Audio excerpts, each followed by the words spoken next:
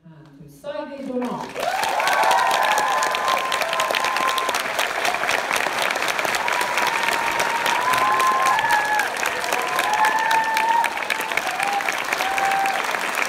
Thank you. Thank you for the kind words. Thank you for being here tonight. It's always such a pleasure for me to come to this festival. It is one of my earliest, when I come to think of it, it's one of my earliest memories of ever going to a festival. When I was 20, we went to Director's Sport Night in Cannes with I Killed My Mother, and then we received invitations to travel with the film, and it would never work, or more likely I wouldn't go because I was afraid of traveling. But I was already really obsessed with Stockholm, and I thought, I need to go, I have to go. And so when the invitation came for Heartbeats, it was obvious for me that we needed to be here. And I remember Monia, whose film, by the way, you should see, is absolutely funny, and the number of ideas she has is just incredible. She's an incredibly creative director and writer, as well as an inspired actress. And by the way, you should see her film. But now, back to me. So I remember we were sitting in this, it was Holly Hunter who was head of the jury. And back then, you guys had Winter Bones. Winter Bones, I don't know. And Jennifer Lawrence was I think there, and she was completely unknown back then. It's funny to see that, anyway, it happens with time. And we stole Holly Hunter's little name tag in front of her plate because we were very impressed with her, and we thought, let's bring this home. We're totally stealing this. Normal people would just steal theirs, thinking, here's a little memory, we stole hers. But anyway, it's just one of the numerous memories that I've made here at this festival, where I've always felt at home. Anyway, so tonight, I'm very proud to present Matthias and Maxime. I'm 30 now, and I was 20. I'm not 31, I'm 30.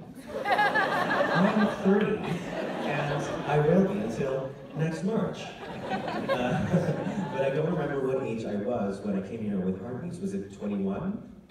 22? Anyway. 21. And so that's better. And anyway, it's a while ago, and a lot of things have happened, and movies have happened, and I've gone on to tell a lot of stories about love and friendship and family, and this one is not very different in a way, but it is in the way that a couple years back, I would have never been able to tell anyone a story about a group of friends, because I didn't have a group of friends. I had a few friends whom I would see in the evening out, eating out, or just having people over at home. It would be one or two, and something happened in my life. I think in the latter half of my 20s, more than making films, I actually made friends. And these friends have contributed to inspiring this film, which is about not only friendship with one person, but with a group of people who protects you and loves you and wants what's best for you, no matter what happens. And how a group like that survives to small incidents, like a kiss. That's the premise of the film.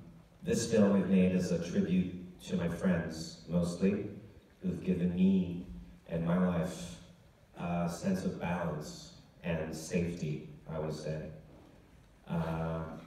Friendship has been more important than anything for me over the past 10 years. And I hope you'll get a sense of that watching the film tonight. That's it. That's pretty much it. Thank you. Thank you to the festival for having me. I hope I'll be back with more films in the following years.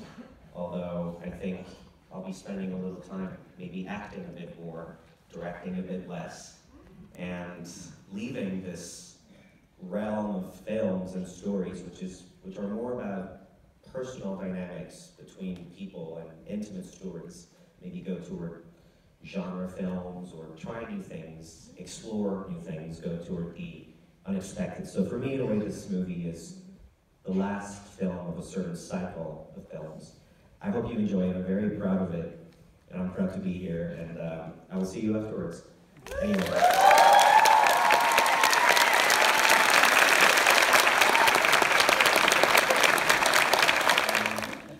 Well,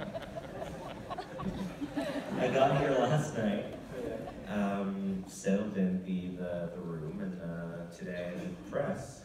A couple interviews, which were all lovely, and here I am now. And I'm very happy to be here. Yeah. Thank you for warm welcome. I mean, it's obviously it's not a movie of the scale of Xavier Dolan or the one before. It's only the end of the world. It's a smaller film that I made back home, but I made all of them home. Even Xavier Dolan was shot in Montreal with the family of people that I worked with. A lot of people, when they saw Matt and Max, I think they were inclined to say, "So you went back home for this film? You decided to go back home?" I was like, "I never left." But yeah, I'll let you start. Yeah. And working with a more seasoned actress like Amber Val, who's my mother in this, and who was my mom in I Killed My Mother, who's the mommy of mommy, and working with Marion Cotillard in It's the End of the World, and working with Kathy Bates. They're all actors and artists because they have a point of view. They just don't come to set and do what they're told. They have questions and they have opinions and they have things to say and considerations that just go beyond what they're asked to do on camera. They always go further and beyond, and also they're all nervous and they all come on set with their own insecurities, and that's something for someone like me that's very humbling, because you are in a position where you're directing. Well, in this one I was acting as well, but where you watch either your friends or I would say actors with a more impressive career, seasoned actors like Susan Sarandon and Kathy Bates, but really there was no difference, because what's the common thing, the thing that they have in common is their passion and their rigor, and they're there for the work, and they want to be precise, and they're passionate about their profession. And whether they are Kathy or my friend Catherine, it's the same game for them. How friendship in the end, and now that you've seen it, I'm not ruining anything by saying that, but by the time the movie ends, Max opens that door and he sees Matt, and really the only certainty that we have as the audience is we don't know whether he's going to go to Australia. That's up to you to decide. We don't know if they're going to try to be in a relationship. We don't know if they're going to just say, let's forget about all this and pick up where we left as best friends and brothers. You don't know anything about what's going to happen, but what you know is that they're still friends. And friendship has prevailed over romance, whether that is fortunate or not. So I wanted to make a movie about how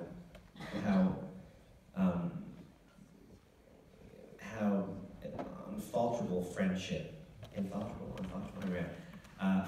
can be, and talk about my friends, and at the same time, and because you were asking about how this came about, and I dedicated this movie to Luca Guadagnino and Eliza Hickman and Francis Carson Lee and Joel, who did Boy Race, because they wrote gentle love stories about men falling in love, and I realized that in my life, I have written so many queer stories with so many queer characters, but never really queer love stories. They're gay and then something's happening, but it's never really about their sexuality.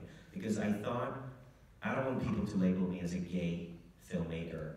I am, But I didn't want them to think that my films were gay. I wanted everyone to be able to see these movies and watch them and not feel like, you know, I would be pigeonholed and so I sort of shied away from writing love stories between men, as though, I don't know, there were other stories to be told. And then I saw Beach Rats by Eliza Hickman. I saw Call Me By Your Name and God's Own Country, and I was like, these directors are lucky, they get to tell love stories between men. And so I thought I'm gonna do the same thing, and then make a movie about my friends. It's the end of my answer. You can unlock your phone now. All of this because I want you to have the time to unlock the phone. There's some sort of almost 20 years now with all these films. To me, they feel close to novelists do, like now, like auto fiction or have done always, I think. But they're not auto-fictive. These movies are not about my life. They're personal, but they're not about me. I haven't lived this situation, and